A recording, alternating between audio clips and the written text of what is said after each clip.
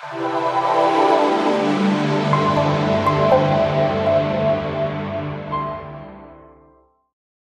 everyone, it's Adam here from Azure Productions, and this is more of a casual video. Basically, I just want to show you how to use Azure and have the storage in there and map it as a network drive. So to do this, just sign into your Azure portal. Just Google Azure portal and you'll come across this page. Then sign in with whatever account that you use to create it. In this demo, I'm using a trial account, so I haven't actually paid any money, just to give you a proof of concept of how you can do this. So when you've logged in, you'll see a page similar to this.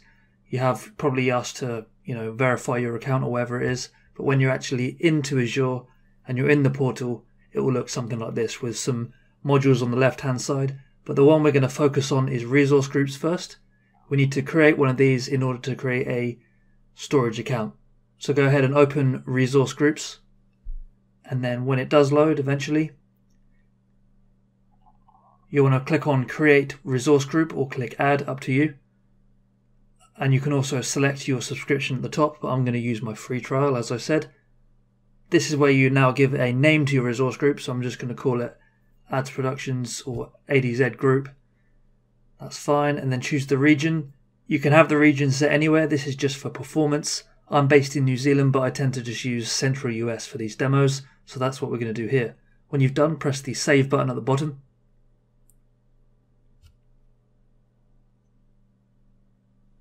And eventually you'll see like a summary of what you're going to create. Then you press confirm, as long as you're happy with that, of course.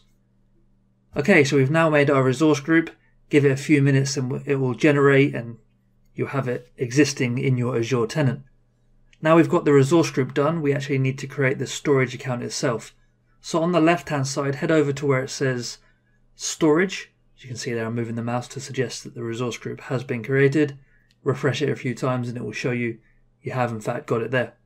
Next up, go to storage accounts on the left, and then you'll see a similar box that says create storage account. We're going to click on this one. I'll zoom in a bit here. Choose your free trial subscription again. Give your storage account a name. So we're going to call it ADZ storage, and of course that's taken, so I'm going to call it ADZ storage 123. Select the location. See, it suggests Australia East, but I'm going to just change it back over to Central US to try and keep it as consistent as possible. I would just leave these as default if I was you, unless you need it to be a premium performance storage. Just select storage v2 standard performance with the locally redundant storage. If you really care about this sort of thing or you have specific requirements, this is where you would change them.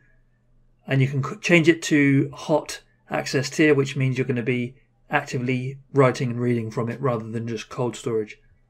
You'll get to another confirmation page just like we did before. It's going to say, I'm just going to validate this, and when validation passes, it will allow you to click the create button at the bottom. So let's do that. Azure will indicate that it is actually initializing the deployment, submitting the deployment, then it will say deployed. It does take a few minutes, I find, depending on time of day, yada yada. It's pretty quick though, it only takes a few minutes at most. So you can see there in the center of the screen we do have your deployment is underway. Not much you can do here. Go and grab a coffee, put some music on if you want. It won't take long, so just wait it out, that's all you can do. You don't have to keep refreshing the page, it will automatically refresh.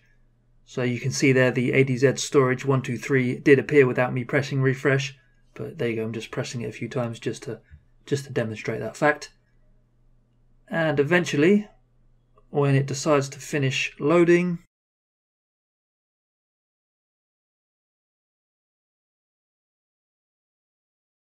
there we go, your deployment is complete. Okay, now you've got a storage account. You've got resource groups, or a resource group shall I say. Now let's actually link this to your mapped network drive so you can actually move stuff into it fairly easy. Head on back over to that storage accounts tab and you'll see your storage account that you created. Click on it again, and then during the, fairly close to the bottom of the list within this storage account, you'll see an area called File. What does it say? I can't quite read the... Oh yeah, File Service. So click on File Service, and then you see a Files button. Click on Files again, and up will come nothing because you don't have anything there yet. So what you can do is you press the plus on File Share to create a file share. So this is like your home, TV shows, movies, whatever you want to call it. For this demo, it's ADZ File Share. You can also select your quota. You can do a maximum of 5 terabytes. 1000 gig is a terabyte, so I'm going to choose 1 terabyte, so 1000 gig. You can choose up to 5 terabytes. So there you go, put 1000 in there on the quota, press create.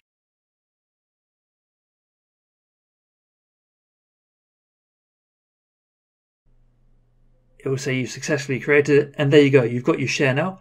So now let's map this very share. To map the share, click on the little 3 dots next to the storage account. This is the context menu. And then go to Properties. Okay, next up, you see that URL there? Copy the text of this whole entire text box into a separate place, like a notepad file, notepad++. You can even write it down if you feel like manually typing it in. So as you can see, I've just copied that URL onto a notepad file for my later use. This is pretty important because this is going to allow us to connect to this share. We have the Azure address, now we need the username and password. To do this, go up to where it says Access Keys towards the top of that middle menu. When you've clicked on Access Keys, you'll see Storage Account Name at the very top. Copy this to the same notepad file. You can even press the Copy to Clipboard button on the far right, or you can just copy paste Ctrl+C, Ctrl+V. Copy that storage account name across. That's your username, very important. So storage account name is your username. In that same window, you'll see key 1 and key 2. You can use any of these keys, but to keep it uniform, just copy the first key. This is your password, your unique, massively long password. So you have your connection address, you have your username, and you have your password.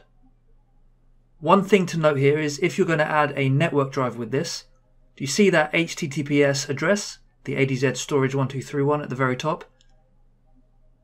Basically, all you have to do is change the slashes on it to be the other way around, so it fits in with the Windows Explorer mapped network drive. So you can see there I'm doing // and then changing the slash over to a backslash. So get rid of that one there. And just put a backslash in. This is the correct format for your PC to be able to interact with your Azure tenant. And as you can see, I'm going to copy this address. I'm going to go over to the usual place, go over to this PC. If you right click on this PC and go to Map Network Drive, just paste in that exact URL that we've changed, or modified, shall we say. It's the same address, just a different format. So // the whole address, / share name. When you're happy, click on Connect using different credentials. This is where those other details come in. So copy that storage account name. This is going to be your username. I've already said that once, but just thought I'd keep repeating myself just so it's clear. So username's there. Now get that key and put that key in the password. Click on Remember My Credentials. And with a bit of luck, you have a mapped network drive in the Azure tenant. As simple as that. So I'm just going to demonstrate. You can go to New and make a new file. Just going to do a simple text document. What you should do just to confirm that this is actually working is log back into the Azure tenant. That's the web-based dashboard. Go to Storage Account. Go to Files under File Service. Go to your share. And you should see this test document. If you see the file in the corresponding share on the Azure portal, you've configured this correctly. Thank you very much for watching. This has been Adam from Ads Productions with a tutorial on how to do a mapped network drive linked to Microsoft Azure. If you have any questions or want to request any further tutorials, please leave a comment below and I'll get to them as soon as possible. Thanks again.